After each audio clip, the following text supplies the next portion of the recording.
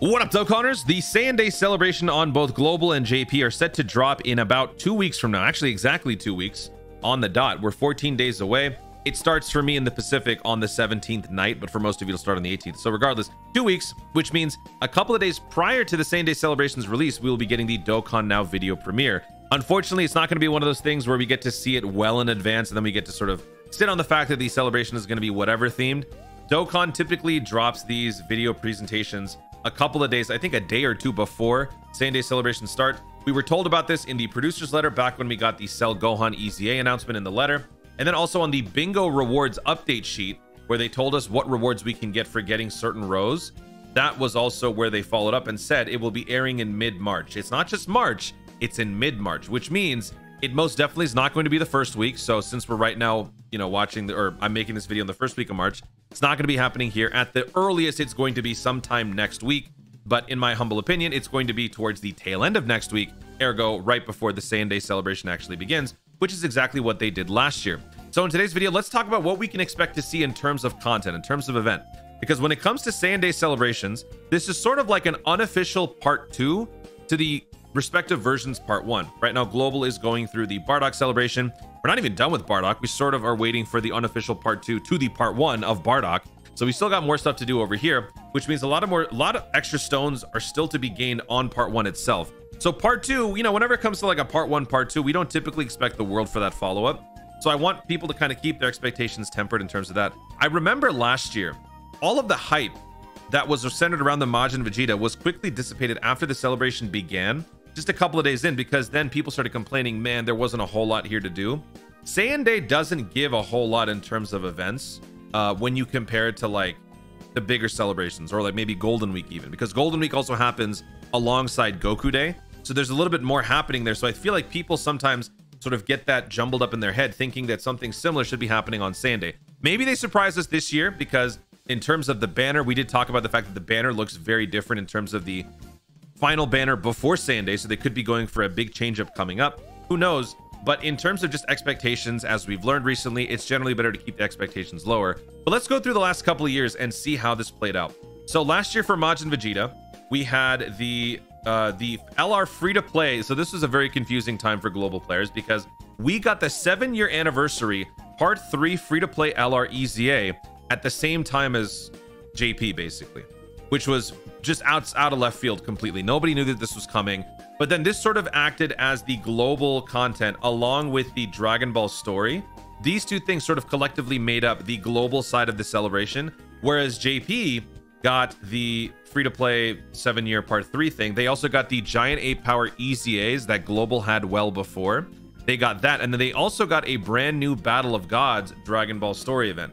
So each version is going to have their own little like mini section of the celebration. So we're gonna have to wait and see what that is. But since Global is going to be going into this upcoming Saiyan Day with the collection of epic battles only having just dropped like 3 days before Saiyan Day begins, I feel like that's probably going to be the bulk of the global side of the celebration. So I don't really know if they're going to be throwing us a whole lot more in terms of like the exclusivity of it all. But then if we look at just general, like the general celebrations, Infinite Dragon Ball history is pretty much a foregone conclusion. Some sort of an EZA. Last year, it was the Royal Blue Vegeta, which was announced during the Dragon Ball Games Battle Hour, which Dokkan is not a part of this year, so we're not going to have that element of surprise. And then the year before, I think it was the LR Broly EZA. I think that was what we had then. If we go back to the Broly one, I think that was the first time we got an LR EZA. I think so. I think this was the dawn of the LR EZA.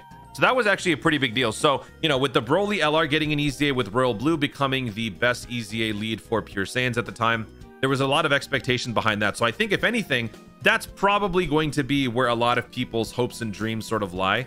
And that really begs the question, what is this year's EZA going to be? Is it going to be dependent on the theme of the celebration? Is it going to be dependent on just whoever's most overdue? Like AGL Bardock makes sense. Recently, I did a community poll talking to you guys about which one do you think is most deserving of the 4: Int Broly, Int LR Team Bardock, AGL Bardock, and Physical Transforming Vegeta. Out of the 4, most of you guys said Physical Transforming Vegeta, as his contemporaries, the Transforming Goku and Frieza, have received their EZAs, but he has not. So he is probably most deserving in terms of both hype and how long he's been around. But then again, if it's going to be something Battle of Gods related, would that make sense for the sake of Battle of Gods? So we're gonna have to wait and see what this is, but I think no matter what, this is going to be a big time EZA that people are going to be pretty hyped up about. Then we've got a Super Battle Road. JP got a Super Battle Road and an Extreme Super Battle Road, so a little variation there, but we'll get something like that. And then we should get some sort of a Dragon Ball story event, which also then begs the question, if Dragon Ball story event is going to be implemented, could we be seeing some sort of an LR Broly or Go Bros EZA situation? A lot of people have been mentioning this, as this is one of the few Dragon Ball story events that Global has yet to receive. We actually go and take a look at the list of Dragon Ball story events. Let's see here. We don't have the second coming of Broly. Actually, that's the only one. So we will likely receive this. I don't think that this is going to dictate the theme.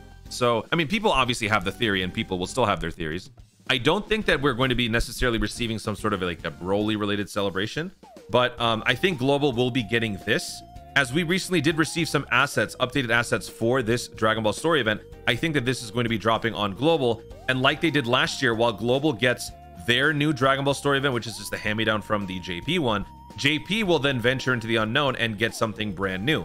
Now, this might kind of hurt my Battle of Gods theory, since we just received this Dragon Ball story revamp last year for Saiyan Day.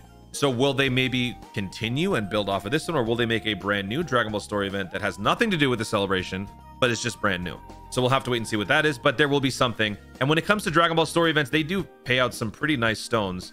Let's see, how many stages are there here? 1, 2, 3, 4, 5, 6, 7, 8. 16 Dragon Stones, plus missions, so 16, 17, 18, 19. So, okay, I might have miscounted. So maybe like 20 Dragon Stones, which is good. That's a good bulk of stones there to add on top of the EZA, the Super Battle Road. Infinite Dragon Ball History gives about 30. Missions and logins together would make up about 30, because this is about a 2-week window for the Saiyan Day celebration. And then scroll down to the bottom, we got Chain Battle. You can bet there's going to be some sort of a chain battle between both Global and JP. Although, that might also be a little bit iffy, as Global is going to be receiving their chain battle for Bardock, I think a little bit late. Let's actually check and see what is the date for the chain battle for Global for Bardock. Bardock's campaign, it's going to be sometime next week. When is that actually? Chain battle. Oh, it's releasing on the 13th. So actually, I don't know about this one. Oh, actually, you know what? If anything, I think we will jump into another Saiyan Day. So now, you know what? I changed my mind. I don't think it's going to be dropping on the 17th. I think we'll be getting Saiyan Day probably around the 20th or 21st. So it might be shifted just a little bit, which would then make sense, because if you consider the fact that JP has yet to begin their next celebration begins on the 6th of March. So actually, if you add 2 weeks to that, that will send you to the 20th. So I think that makes more sense. So honestly, I want to go back here and change this, because I think this will go on until the 20th.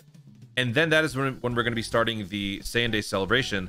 So Global will be getting about yeah, so that makes more sense, because Global will then have a full week to relish in their new collection of epic battles. They'll have a full week to take care of the chain battle and all of that good stuff. Otherwise, this would be a little bit unusual. So yeah, this is going to be a little bit longer of a part 1 than I had previously expected. So other than that, I think that pretty much wraps up the Saiyan Day celebration. Last year, in a rough estimate, I counted about 160 Dragon Stones during Saiyan Day. So we can probably expect something similar. Maybe if you want to just underestimate, maybe it'd be like 150, 140. That will obviously help in terms of expectations. You won't be disappointed that way.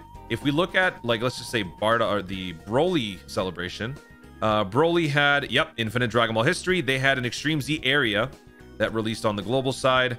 They had the LR Broly EZA. They had the co-op campaign missions. This gives you about 10 Dragon Stones. We had another chain battle. So yeah, it's pretty much going to be this. I saw some people saying we could get it like a legendary Goku event or something like that. That's not going to happen. Legendary Goku events, I'm pretty sure happened during like Goku Day, or just legendary Saiyan events in general. I don't remember actually when the Vegeta event released, but I don't think that's going to be dropping during Saiyan Day. And let's just quickly wrap this up by checking that out. Legendary Vegeta event, this released during July of 2021 for JP, and in January of 2022 for Global. Yeah, so this is not going to be something that happens. Even if we got like a Transforming Vegeta EZA, I don't think that there would be like another legendary event that drops during this time. But there's still going to be plenty of content, plenty of stones to be gained, and that's the most important thing. And then, of course, the new unit, whenever that is, Battle of Gods. But that's going to be it, guys. Expect about 150-ish Dragon Stones, and expect it to take a little bit longer to drop because of the unusual scheduling here. JP's got to have 2 weeks. Global's got to have at least 2 weeks. So this is going to be the new predicted timeline for me. Let's see if I end up being right. Guys, thank you so much for watching. If you enjoyed the video, be sure to leave a like down below. Let me know in the comments, what do you think is going to be coming up for the SAIYAN Day celebration in terms of events? Legendary Goku event, some sort of new legendary event, legendary Broly event, I don't know. Infinite Dragon Ball history, what do you think the theme could be if it is for whatever theme you are hoping for? If it's Battle of Gods, what could the Infinite Dragon Ball history theme be? What sort of stone count are you expecting to see for SAIYAN Day? How many stones do you have? How many summons did you do for Bardock? Let me know all of your thoughts in the comments down below. Also, be sure to subscribe for more Dokkan content in the future and click the notification bell so that you let YouTube know I want to see more of my stuff. Do it. Thanks again. Stay tuned and remember to Dokkan responsibly.